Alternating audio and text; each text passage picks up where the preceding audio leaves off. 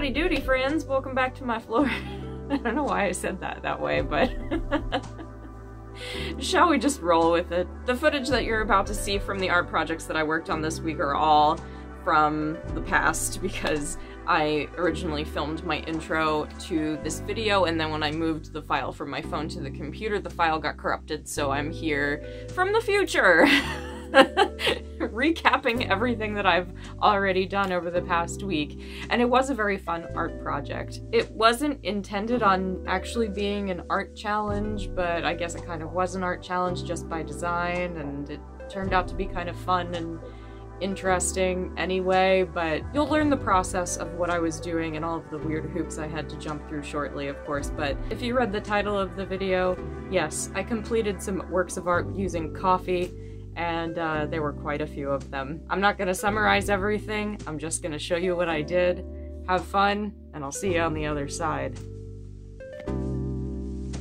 As you can see, I have continued some of my test samples here. I keep trying to layer, but unfortunately, because of how wet my washes have to be, you know, because it's not paint, it's just liquid. This paper isn't terribly absorbent, so it just kind of sits on top of the paper before it dries, and as a result, some of my layer samples kind of like started bleeding together. Let's see if I can try to put another bit of coffee down. You might have to layer a lot with the coffee in order to get it super dark. So I think that means that this is going to take a really long time for me to complete. I have begun a little doodle here of a lady's face, which I'm trying to add in very gradual layers over time. I also started a little rose over on that side. And also I'm still kind of fighting this paper because it's not the best quality in the world. It just doesn't have the absorbency that you would need out of a project like this. And also does that unsightly thing where if you put a really wet wash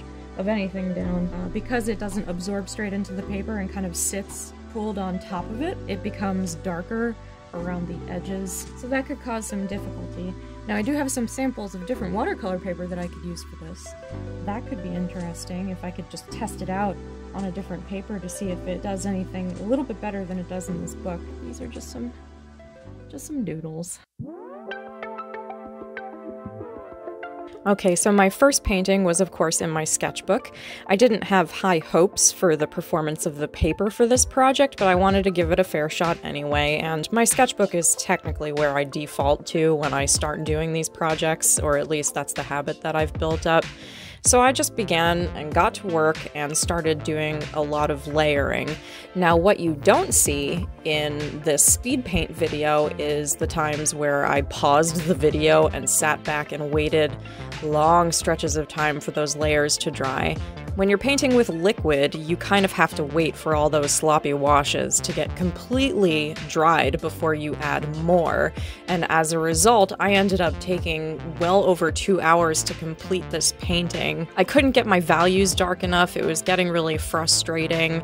It definitely made those hard edges around the washes that I don't care for very much, and though I did my best, I ended up saving this picture as well as I could by coming back at the end with a Micron Pigma sepia-toned brush pen, I think, and just kind of defining all of the features of the face that I could not get with any depth of color from the coffee itself.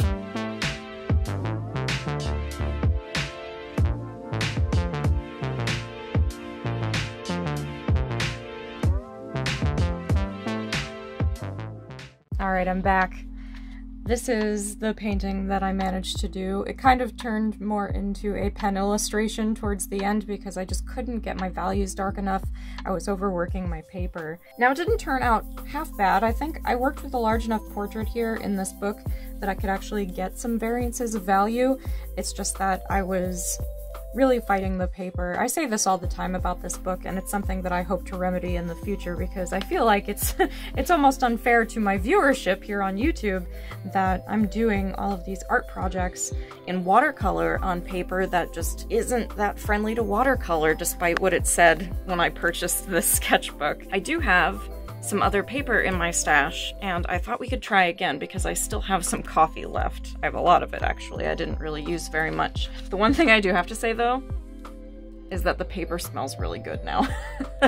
I used a decaf coffee, the only decaf coffee that I had in my cabinets, and it's French vanilla flavor. So it's just made the entire page smell like French vanilla coffee, and that is wonderful. I'm quite a fan.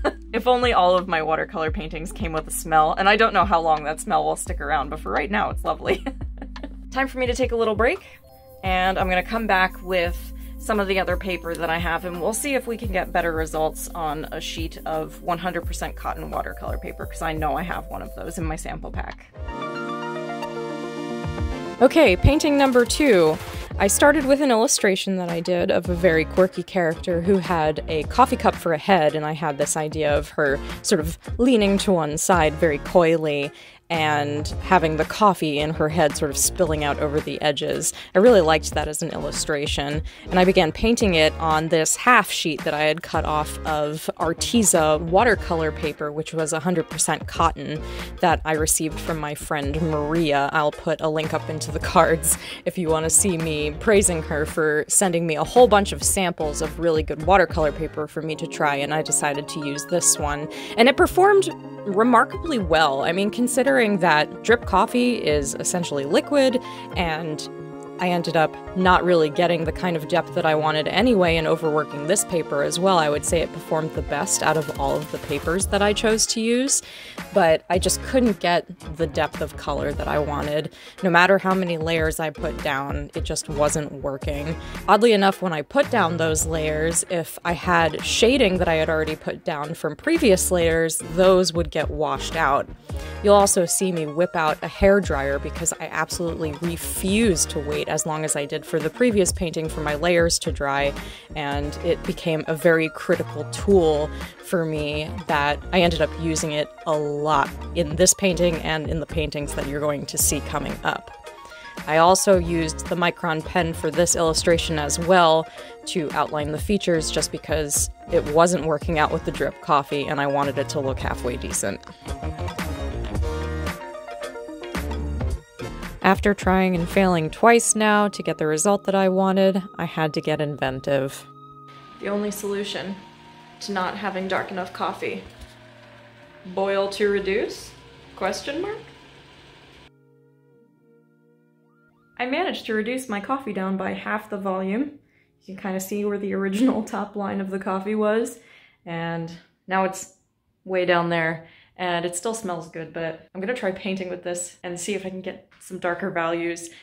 I don't know if this is just a lost cause at this point. I am trying so hard not to take a sip of this because not only is it really old, it's now super strong. That would be disgusting.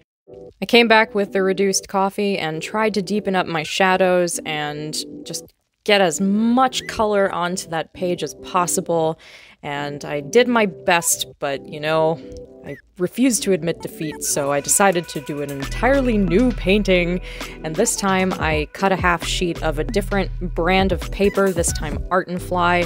I have no idea what the cotton content is of this particular paper at the time of me recording this voiceover, but I will put it up on screen once I research it later, and unfortunately I just did not like the way that this paper performed at all. I would say it was either comparable to the paper that's in my watercolor sketchbook by Moleskine, or just worse, because it ended up turning out so splotchy. In fact, I found it so unsightly that I knew not even halfway through this piece that I was going to end up bringing back those micron pens again, just so that I had an opportunity to save it, because a lot of the content of the coffee that I put down just wasn't staying put and was either creating these horrible splotches on the outside of my washes or would just outright bleed. And you can see that on her left ear there is a bleed that just starts traveling, and every once in a while I'll try mopping it up with a brush, which was driving me insane.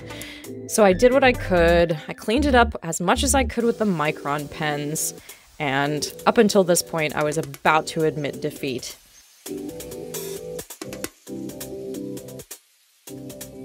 Okay, I just came back from the kitchen and I made a cup of tea, which is right here, and as you can see, it is a bright red hibiscus tea. It's actually lemon zinger, so it smells very citrusy.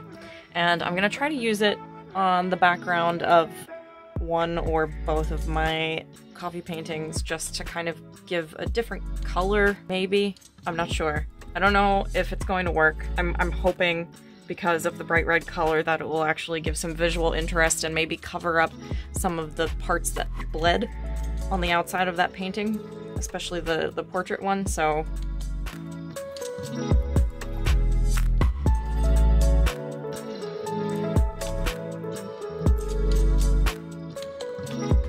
We're on day 3 of this project. I can't believe I did it, but I ran to the corner store earlier because I had to get something, and I saw that they had instant coffee for sale there, so I picked up a little bottle of it. And I decided that because I haven't been getting any kind of good result from the regular brewed coffee, even after reducing it over the stove, I just couldn't get it dark enough. I thought that I would just brew extra strong instant coffee.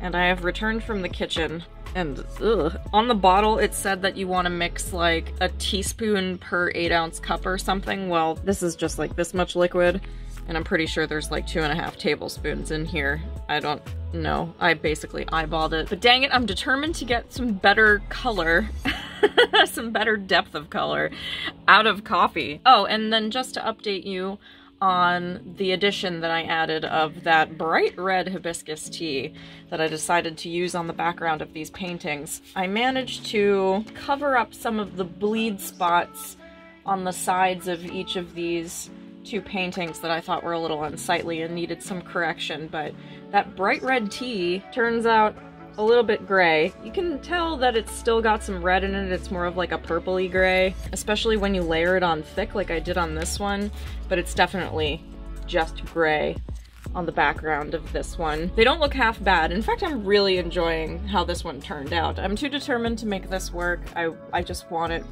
to look right. Dang it, I'm gonna make it look right. The instant coffee ended up being a godsend, so much so that I used it on all 3 paintings that I had done thus far. And because I was getting such good results with it, I decided that I wanted to do a 4th painting. I was determined to do a painting that I didn't need to save with pen. I drew a man's face, I started layering down. I first started actually with a watered down version of the instant coffee because from my previous paintings experiences, I learned that you kind of have to go from light to dark the way you would with ordinary watercolor. Otherwise, you risk getting rid of the layers that you had already put down because coffee doesn't have as much staining power as you think it would, even if it's instant coffee. And I just kept going until the values got deep and dark enough. In fact, I found a little trick that got me my deepest possible values with the instant coffee, and that was waiting until the very end, tipping the coffee cup so that I could see that thin layer of nasty instant coffee mud at the bottom, scraping it up with the brush, and then painting down the very darkest values in this piece, and it ended up turning out really dang cool.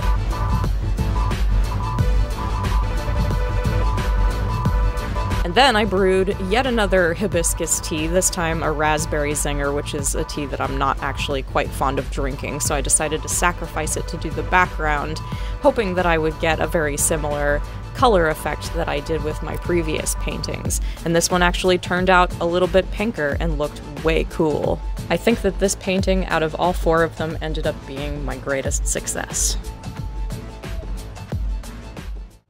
Here we have it, everyone. My 4 completed artworks using coffee and select varieties of tea. We start with the one from my sketchbook, which I managed to salvage a little bit with the instant coffee, as well as these 2, which I managed to salvage with the instant coffee, both with the lemon zinger hibiscus tea used in the background in various amounts of layering. This one heavier, of course. And then this one, which was the final piece, this fellow here, who I think turned out pretty dang cool, and I didn't have to save this one with pen. Yay! And I'm actually super proud of how this one came out, even if this fellow's look turned pretty intense. I'm also so much a fan of how purpley the background came out by using the raspberry zinger tea. I think it was the berry additives from that tea that ended up bringing out the rosy color from that specific blend of herbal tea, and I'm so much a fan of how it contrasts to the brown of the coffee, just as I was when I did it on this picture. It's just so much more saturated and pronounced, and it applied so much better on this paper. And this was the Fabriano Studio paper, which was oddly enough a 25% cotton paper and performed a lot better, I would say, than this Art and Fly paper. Now, the star of the show, I think, is of course this one. It's the quirkiest drawing. I really like the way it came out. I'm actually kind of a fan of the final product, including with the pen. I don't consider that one so much a failure as just a workaround, and I am just so fond of how eccentric it is. So this one's of course my favorite, and it was on the best type of paper that I used, so the applications of coffee turned out a lot smoother, my blends were a lot smoother, and it was just fun to do something a little less traditional, a little bit more illustrative. But my goodness, what a cool collection of coffee and tea artwork. Hi again. You recognize me, right? I'm the Serena from the beginning of the video. This was a really cool art challenge. I didn't expect it to become so involved or take me so long to do, but that's just art for you, isn't it? Sometimes you don't realize how dedicated you are to getting something right until you just sit down and do it. Sometimes it takes you several days. I am proud of these though, and I'm gonna have to find either a way to display them or store them, other than the one in my sketchbook, of course, which will just live there forever. They're all charming in their own way, and I'm really glad that I did it. In fact, I was such a fan of, this is from the lemon zinger hibiscus tea. I just sort of like splodged it on the side of my watercolor sketchbook, and I'm probably going to use this as a background for probably gouache. I think gouache would actually go over this rather well, so that I can put an illustration over it, because I was just fond of like the very natural color that it gave off, and I don't know. I like how when you layer it, specifically the lemon one, because of the weird variances of grays that you can get, because sometimes it looks more pink and other times it looks more like green. I'm not sure if that's the citrus element that causes that, I'm not really sure, but it just looked so cool, so I decided to use it as a backdrop for probably a cool little painting that I'll end up putting over it at a later date. With that, I wish you a very good evening. Thank you for joining me this week. Like, comment, subscribe, etc. and so forth. I will see you in my next video, and until then, ciao everybody. Gratuitous shot of Pixel, since she didn't get to be in last week's video. Can you say bye-bye to the people? So sweet.